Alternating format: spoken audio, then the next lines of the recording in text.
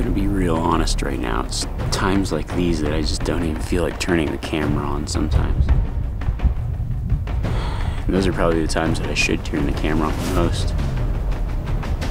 It's just getting a little discouraging because I've been out here and I'm expecting things to happen, and that's the deal. It's a wild place and it's unpredictable.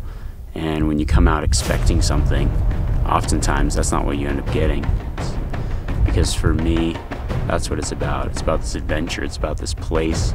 It's just one of those moments where things are slow, but I've got a good feeling everything's gonna pick up here shortly. I'm really close to where that right bull was bugling this morning. I can smell him.